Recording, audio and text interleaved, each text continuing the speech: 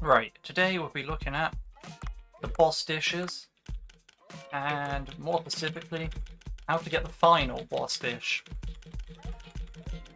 So obviously it's about the final boss of the game, so if you haven't beat it, or don't want any spoilers, I suggest you don't watch this video. Right, so as you know what the boss is, you immediately get their food loot and their weapon loot when you immediately fight them and harvest their corpse.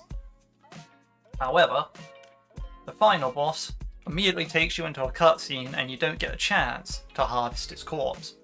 So, how do you get the meat for it? Well, it's actually quite simple, and I'll show you where to go and how to pick it up. Because all you really need to do is go back to where the boss was defeated. Now, where that is might actually be a bit confusing. First step is to go to the glacial area using this mirror.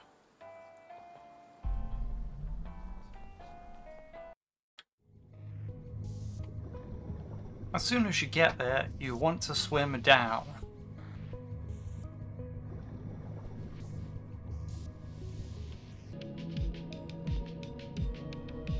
Right, so you swim straight down in the glacial area and you end up with it in this area. And you want to go to this region here. Divine Tree Control Room.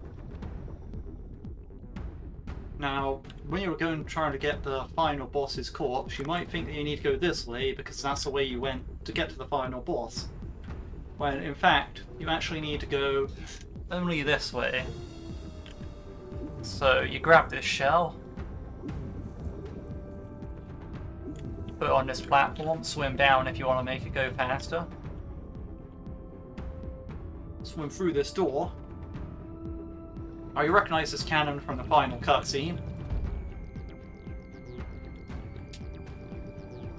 Right, now let me deal with these guys quick.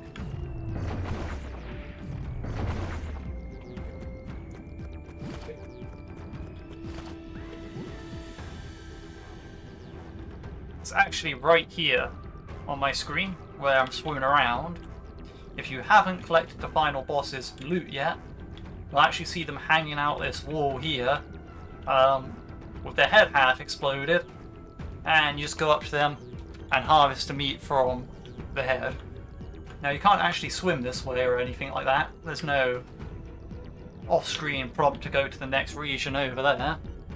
However, yes, the final boss did end up in this room, so therefore it's just a matter of swimming to the right and collecting the loot.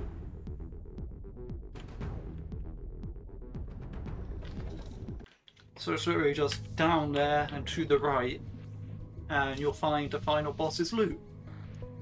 After you killed the final boss, of course. That's about it for this video. Hope you have a good day.